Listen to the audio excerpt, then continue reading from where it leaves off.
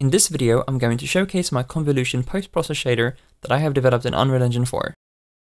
This shader has 8 exposed parameters that allows you to control various properties of the convolution and kernel. The fade parameter determines the distance at which the convolution will stop calculating and fade out.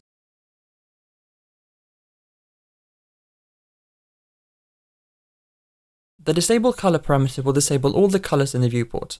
The outline will appear black or white based on your left, top, right, bottom, and center parameter values.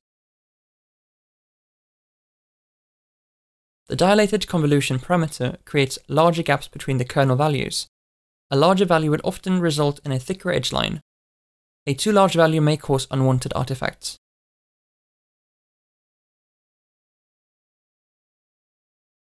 The left, top, right, bottom, and center parameters are kernels that determine the image processing operation.